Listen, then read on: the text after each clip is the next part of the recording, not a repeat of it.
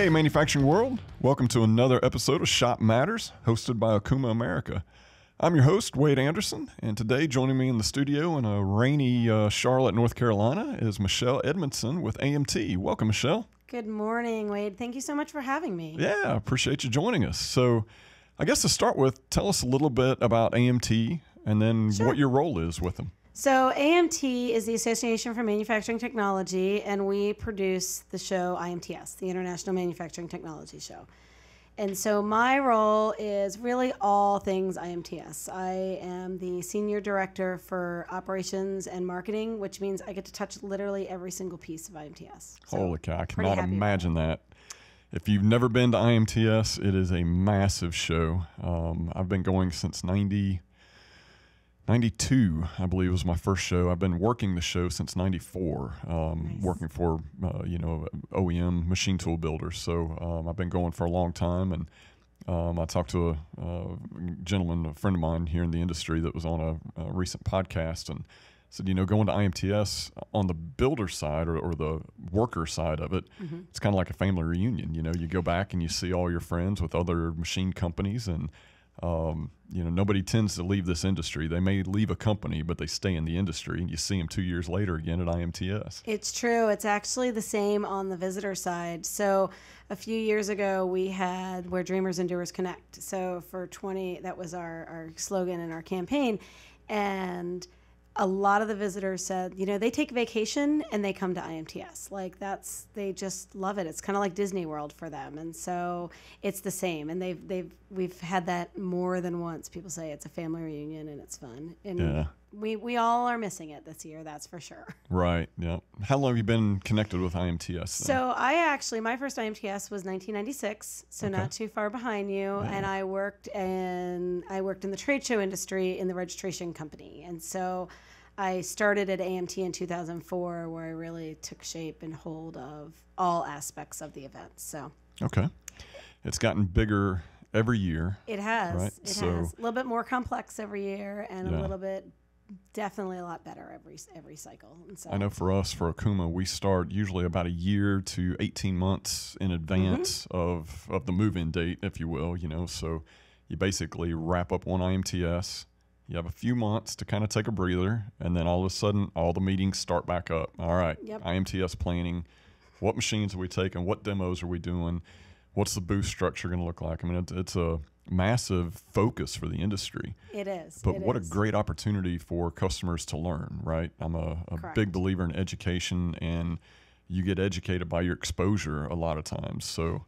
And that's exactly right. And so IMTS is definitely a place, and we heard it all through, I'm going to say the COVID cycle. So since March of when we were trying to determine what we could do and what we couldn't do that was safe for the community, many, many people were asking us, we need this for our business. We need IMTS. Please don't cancel. This is what we come to learn. We come to see who the exhibitors are and what they're bringing and the technologies and how everything happens. So it has definitely been a constant conversation on our end from the visitor aspect since March. And so we knew in June when we canceled that we did not have a choice but to bring the audience from both sides, the visitors and exhibitors, and the community, something to work towards and something to be part of.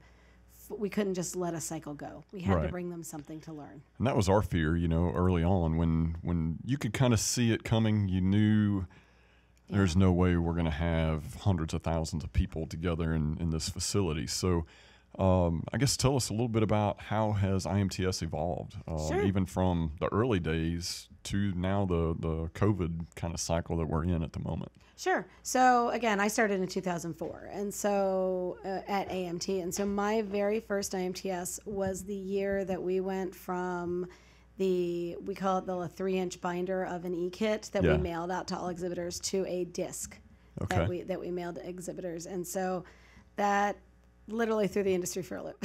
I was like, what are you doing? And so now we've come from that to a world of where digital technology is key and the norm. And so IMTS is definitely the place where digital manufacturing is where you need to come learn it and be part of it, because if your shop is not in a digital world, you're not going to be around for in the next 5 to 10 years. Sure. I truly believe that. And so where do you need to learn that stuff? You need to learn it from the exhibitors. You need to learn it from the experts. You need to be able to learn it from your peers and how can you solve problems. And so those are the 3 things we focus on with a physical event. So now we're in COVID, and so those are the 3 things we focus on now in a digital event and a digital platform. And so people need to be able to connect with their partners. They need to be able to see what's going on. And, you know, if I'm a job shop owner, I need to talk to other job shop owners, and I need to be able to find out, you know, I've got this problem. I don't know how to solve it. And how did you solve it? And what are you doing? And what are ideas? They need to be able to go to exhibitors and say, what is the new technology you're bringing? What is the new processes? How can you help my business? And they need to be able to get education from experts and conferences and webinars and different pieces. So those are the things that we are bringing to the table. Okay. And we're calling it IMTS Spark. So it's exciting. It actually kind of soft launched, if you will. Visitors are able to see what exhibitors are doing and who the exhibitors are, and they're able to go in and register now. They can add things to their, what we're calling the My Spark Planner, when, you know, what are different conferences that they can see and what's going on, and they'll be just kind of a sneak peek. And sessions and conferences and live demos that exhibitors will be doing will launch and ignite. Okay. Spark will ignite, as we say, on September 21st of 2020. So, and it's just like IMTS, you can't just go into one hall and see everything in one day. Right. So we understand people's business. We understand that there's a lot going on. So we've made it last for 6 months. So Spark will extinguish March 15th of 2021. So they'll be on demand. I like how you say that, extinguish. So yes, you ignite the fire and then extinguish. Exactly. And so there is a lot going on in that platform, and things will be recorded. There'll be a lot of on demand. There'll be a lot of self-study. So, you know, we have a very large engineer based in our community, right? And so not all engineers want to collaborate. Not all engineers want to listen to somebody else. They want to kind of do their own research. And so there'll be a deep dive study platform within Spark. And so they'll be able to kind of dig down the rabbit holes they want and get answers that they need to. Okay. So how does Spark work? Let's say I'm a job shop owner and I'm wanting to attend it. Sure. How do I get started? So what you want to do first is go to imts.com/Spark. Okay. And then once you're there, you'll be able to click a register button or a My Spark Planner button, and that'll take you to where if you've already registered and created a planner, you can log in and see everything, or you go ahead and register. You give just a few pieces of information and then register, and you can it's free. Okay. And so you can go in and you can see different things. You can go explore the exhibitors. And some exhibitors have giveaways, and some exhibitors will have technical sessions, and some exhibitors will have live demos, and you'll be able to add those all to your planner, which is kind of like the planner is your electronic agenda, if you will. And so anything that you have liked and added will always be there, and it'll give you reminders if you want that says, hey, you signed up for this session, go and Spark and check it out. And so there are just different pieces of the planner that you'll be able to do right now. All right. Excellent. Yeah. Touch on network. What's the difference? I've heard of IMTS Spark and then IMTS Network. What's the differentiation between those? So IMTS Network will be September 14th to 18th. It is a live broadcast.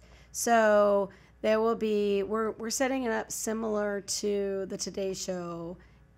And it's not the Today Show, so I don't want to get but we're modeling after that. So there'll be some news in the morning, and it's all manufacturing technology. So there'll be news in the morning. There'll be 2 hosts. Jules McGuire will be in our AMT offices in McLean, Virginia, and Peter Eelman, who many of the audience know, will be in Chicago in different facilities around Chicago, and so there will be a dual hosting site. We will have something called Zoom Across America. So if anyone listening to this podcast wants kind of 15 seconds of fame, they can go to our website now, imts.com/network, and click on Zoom Across America and apply to be on it. And it's kind of 15-second interview with people. But oh, no kidding. Yeah, so it's fun. So it's a 4-hour broadcast. There will be some live intermixed, and then there are some recorded stories.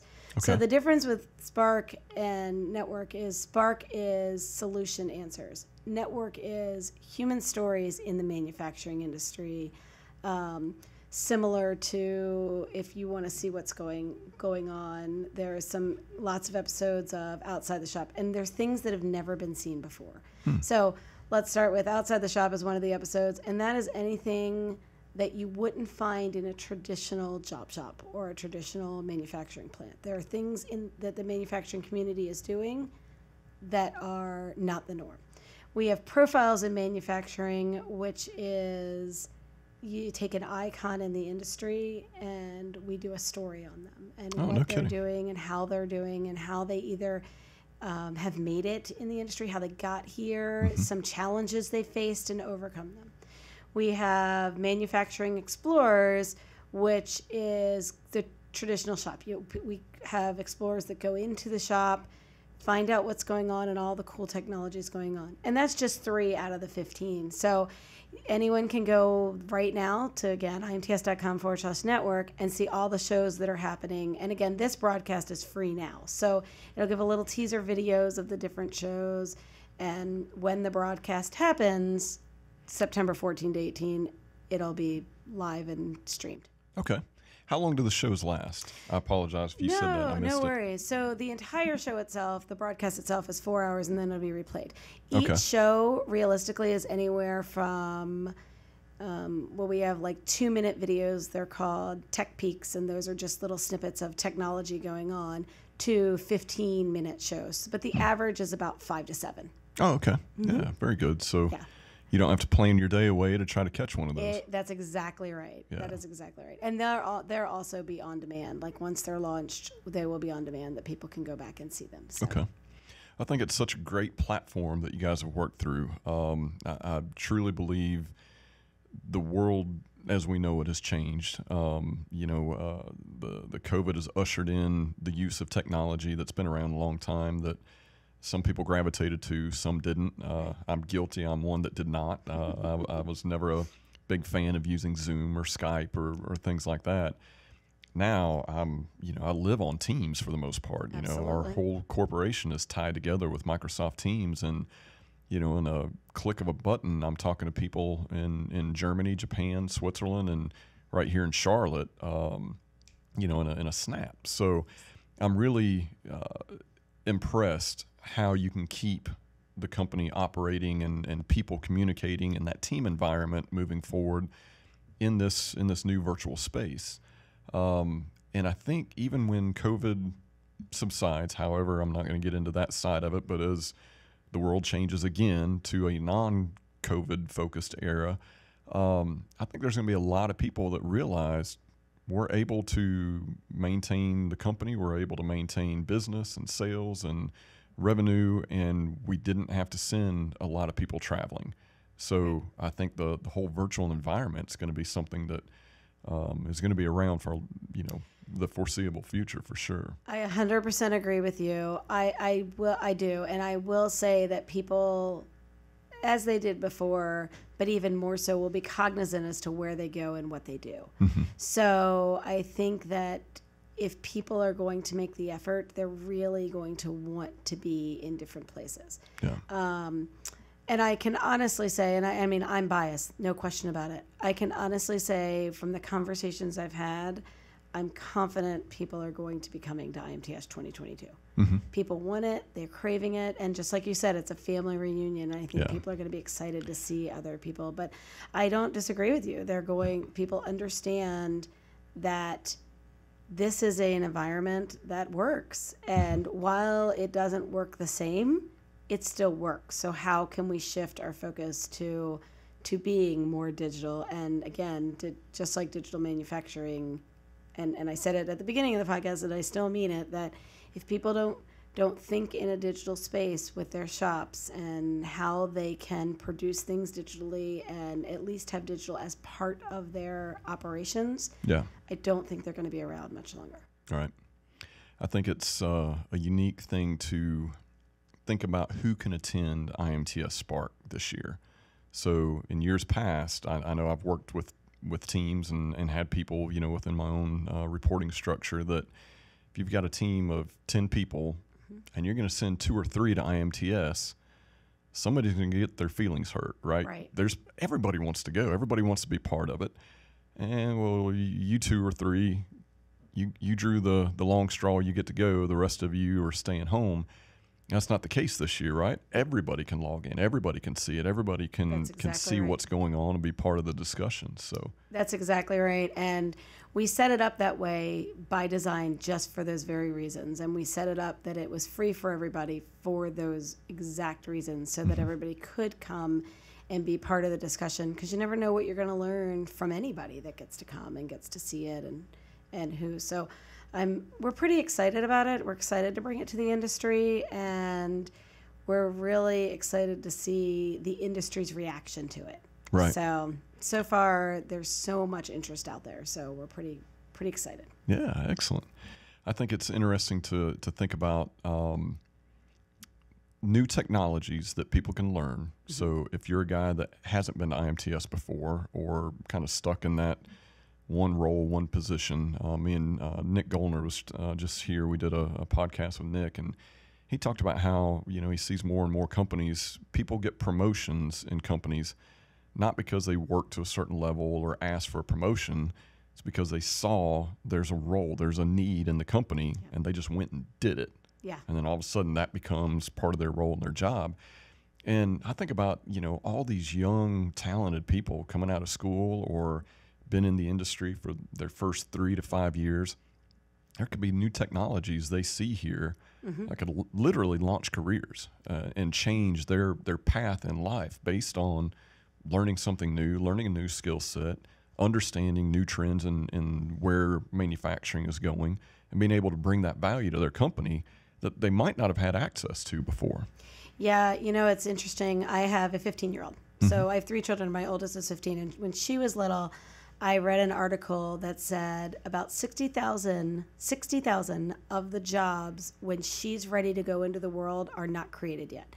And I can imagine that today that number would expand with the digital speed and technology speed that we've come. I just thought that was astounding to me. And so you're right. And going back to the travel, a lot of her generation and the generation before her want a good life balance. I mean, I'm Generation X, and we don't necessarily do the best at the life balance, right? And so the generations behind me are definitely demanding it more. So I think this is actually, with all the negatives COVID has had, I think it's actually allowed us to take a pause and allowed us to see where we can go in the future and what the future could look like and make it better. Right. Yep. Yeah. Good point. What's the future look like? What do you see? You mentioned 2022. Do you foresee we're still going to have an IMTS Spark platform of some sort combined with the physical location? Sure. So right now, and we're doing it within IMTS as well. So within IMTS Spark as well. So we are going to, see what clicks, see what people's needs are, see what happens. We are very good at being agile. I have a great team, right? They're very good at being agile and fit the needs of the industry. If we set out an agenda that we find that the visitor and the audience don't need, we will switch. We'll switch what content we use, and we'll make sure that we get to what they need. A good example is, back in March, we knew supply chain was immediately an issue, so we switched to being a supply chain reference and how people can come and see where they can do, what they can do, how they can do, and as far as that goes. And we'll do the same within Spark. So I'm going to say we're going to be listening. I can't tell you today if Spark will be part of IMTS 2022. It really will depend if the need is still there and if people still want it. Okay, excellent. Well, I really appreciate you joining us today. Appreciate all the knowledge you brought us, and we're looking forward to participating in IMTS Spark. as well as IMTS Network. You know, that's I think from an Okuma standpoint, we're a member of the highest package, if you will. So we're going to have a lot of really good content out there and some really good presentations and opportunities to do some live events and things of that nature. So we're really looking forward to it and appreciate the opportunity. Well, thank you for having me. And I actually looked at your showroom today, and your marketing team has done a great job. So they're on top of it. Everyone should go out and check the Okuma showroom. So thank you thank you for being part of it, and thank you for having me here. All right. So Michelle, tell us one more time for people listening, how do they participate in IMTS Spark and IMTS Network? Sure. So if anyone goes to imts.com, they'll be able to do a path of 3. You can go check out IMTS Spark, where you can register and create your Spark planner. You can go to Network, where you'll be able to see the shows and what's happening and the times that they're going to be broadcast, September 14th through the 18th. Okay. And you can go see IMTS 2022 and see everything that's going to happen with the physical event in 2022. And then on that page, there's a Contact Us page, and that'll give our entire staff as to who can help in what venue that you need. Oh, that's perfect. Yeah. Well, thank you for joining us today. I really appreciate your time and all the knowledge you brought us, and we're really looking forward to participating, being part of IMTS Spark and Network. And thank you again for having us. I all appreciate it a lot. So thank you again for joining this episode of Shop Matters. Again, I was your host, Wade Anderson. If you have any thoughts or questions, ideas for future podcasts, please feel free to reach out to us at www.okuma.com/shop-matters. Till next time.